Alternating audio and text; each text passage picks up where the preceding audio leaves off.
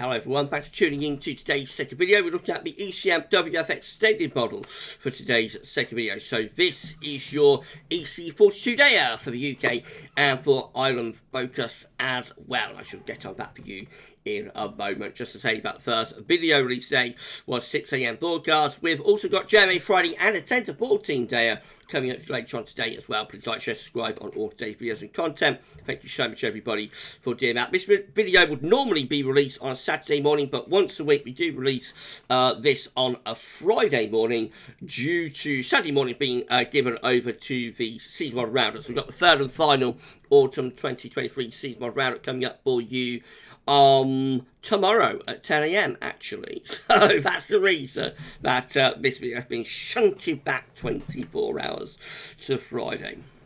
Okay, let's have a look then. So we're going to start off with the week 1 mean sea level pressure anomaly, taking us from the 28th of August to the 4th of September.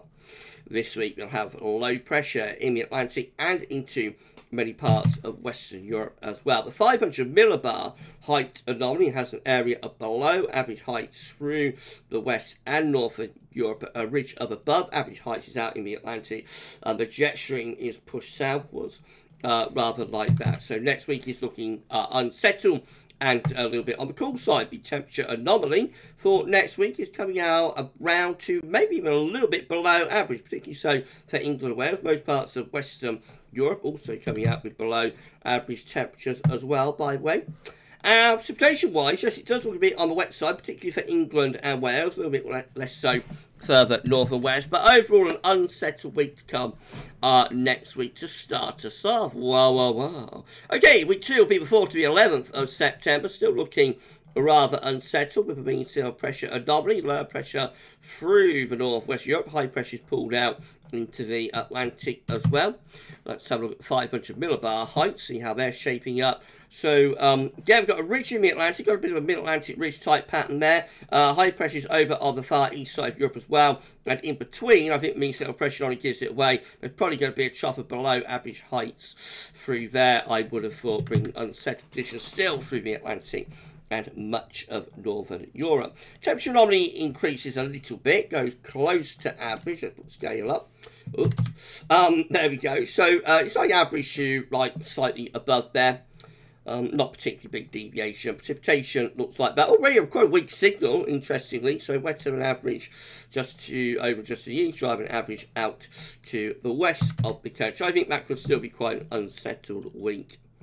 Week 3 is going to be the 11th to the 18th of September. Not much change. High pressure is still in the Atlantic.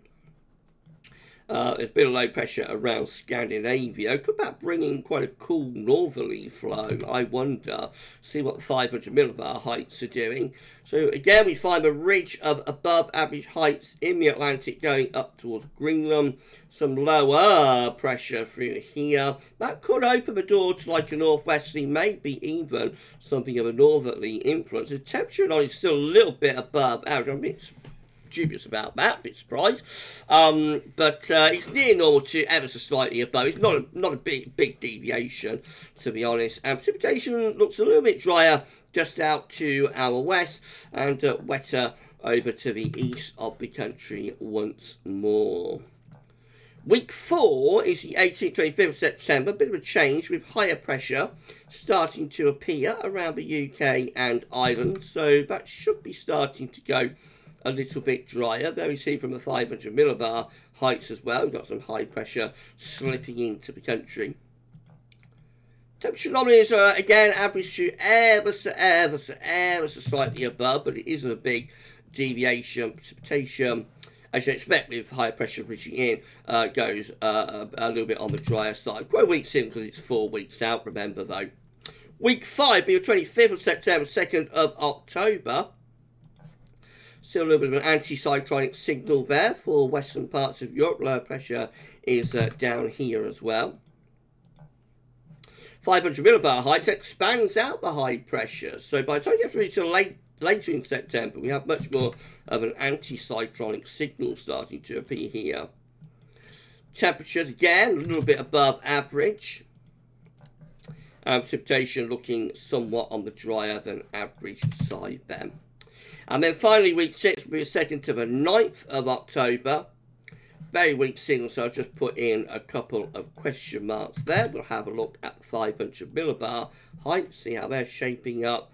Now most of the high pressure going northwards, still a little bit of a ridge though, somewhere around Western Europe, but that does look rather flimsy, I have to say. So I would assume we're reverting back to a more unsettled pattern there, re-establishing a westerly flow. Temperature anomaly is a bit above average, and precipitation very weak signal, but notice it's starting to go rather wetter just out to our west, so perhaps turning more unsettled through early October there after a little bit of high pressure in the second half of the month.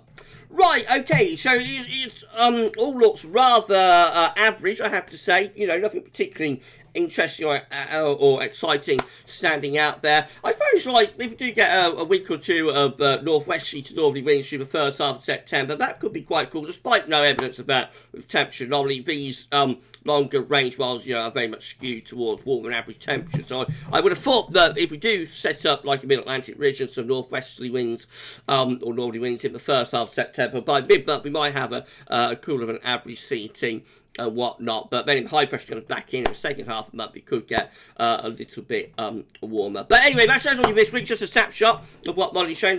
Could look completely different when we look at this again next week, and of course next week's updates will be on Tuesday for the wider European outlook, and Saturday next week for the UK and Ireland focus. You're going to find out very, very shortly what JMA Friday has to say about all of this. Normally, you have to wait 24 hours to see whether the EC extended is in agreement with the JMA and the CFF, but you're only going to have to wait an hour or two, and then you'll be able to see what JMA Friday is suggesting. So that's the next video up, and then after that, we've got a 10 to 14 day. If you enjoyed the video and forecast, please like, share, subscribe. Thanks so much for doing that. Thanks so much to ECMWF for supplying the charts, and for this one, that's all for now, and thanks for watching.